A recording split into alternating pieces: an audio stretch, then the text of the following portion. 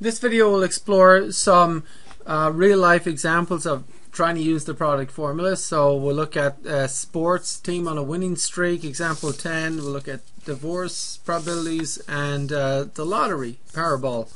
So if we look at example 10, so sometimes sports fans get annoyed with a good team that they're not winning all the games in a row. But let's see how difficult just how difficult this is. So we've got these 5 events here, these 5 games, and let's say these are the probabilities of the Seahawks winning each game. So they're most likely going to win each game one by on their own. But what's the probability that they win all the games in a row? Okay, so press pause and figure that out. Now we're going to assume that these are independent events, which in real life they're not exactly, because if a team loses a game, sometimes that can affect them in a bad way, and they start fighting with each other, and then they have more chance of losing the next game. Or if they lose a game, they could really come together and work hard and make sure they win the next game. So these events are not independent, but we're just going to assume they are, just for the sake of being able to use the product formula, because they're kind of it. I mean, they're close to being independent. They're not that far off. Teams usually play about close enough to the same level each game. So press pause and get the answer to this. Okay, so I'll do it now. So using the product formula, we simply multiply the probability of winning each game. So 88%. Oops. Times 70% times 85% times 90% times 78%. So each game they're favored, very heavy favorites to win each game individually, but even at that, to win every single game all in a row, chances of that are lower than you might like. 0.88 times 0.7 times 0.85 times 0.9 times 0.78.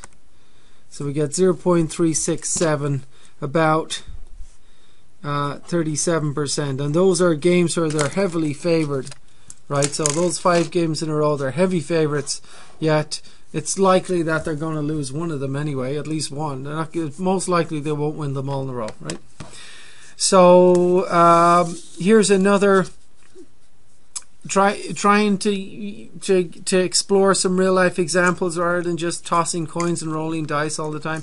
So you might hear, interesting statistics like divorce rates. So I don't know if this is exactly right, but for what I found, the divorce rate overall on average is about 40%. Of course, this rate varies enormously depending on whether your income is high or low, your race, your age, your religion, how many kids you have, when you had the children, when you got married, and all that type of thing, right?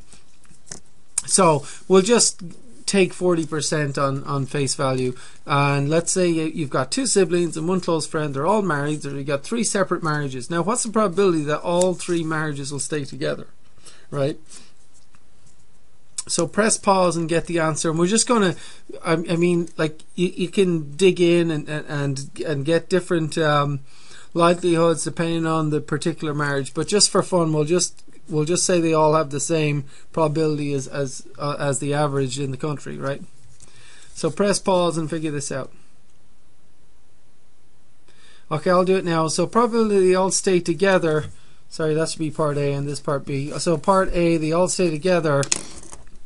The kind of trick there is to say, look, there's a 60% chance of staying, right? 60% chance of staying. Now they all need to say, so that's 60% times 60% times 60%, right? Or 0.6 times itself 3 times. Just to be fancy, I'll do this. 0.6 to the power of 3, okay, on the calculator.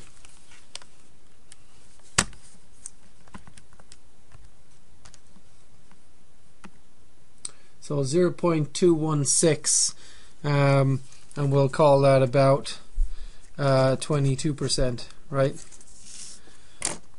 So on average, if you pick 3 random marriages in the country, 22% chance that all 3 will stay together. So most likely, you know, they won't all 3 stay together. Something, well, at least one will split up, right?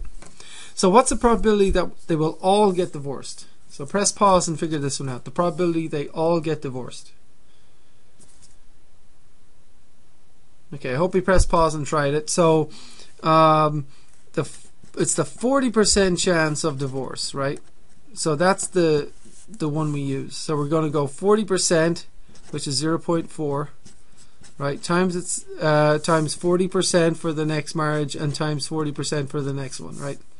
And just to be fancy, I'll go 0.4 to the power of 3, right? Whoops, 0.4 to the power of 3, 0.064.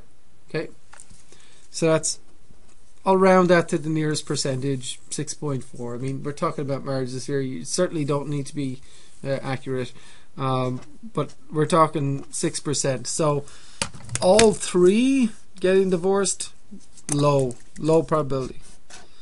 You know, likely at least, you know, some of them are going to stay, right? Or at least one, right?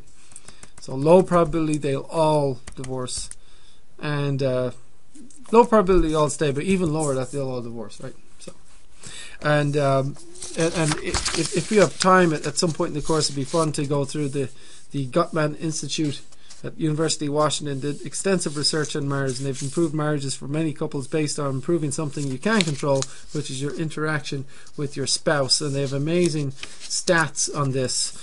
They can predict, just by watching a couple talk to each other for a short amount of time, maybe 15 minutes or so, they can predict to like 94% accuracy whether or not they'll stay together. So it's pretty interesting stuff. All right.